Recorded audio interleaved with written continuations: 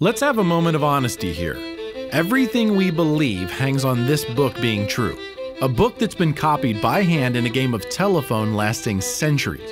Yeah, let's deal with that doubt for a minute. To trust this book, you have to trust the people that made it. So, let's look at the work of a scribe responsible for the Torah.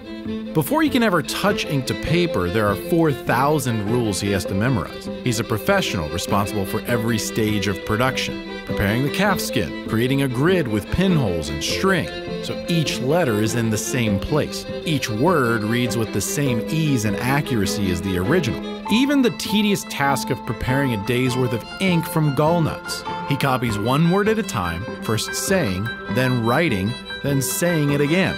Make a mistake on God's name, he starts the whole document over. Every single letter, 304,805 of them, is written according to a prescribed set of strokes. He writes with a feather quill, by candlelight, with ink that bleeds and runs, and the letters must not touch.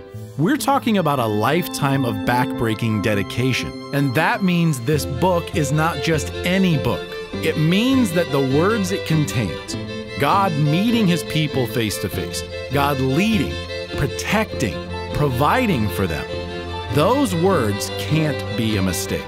So we're forced to deal not just with words, but with the living God himself.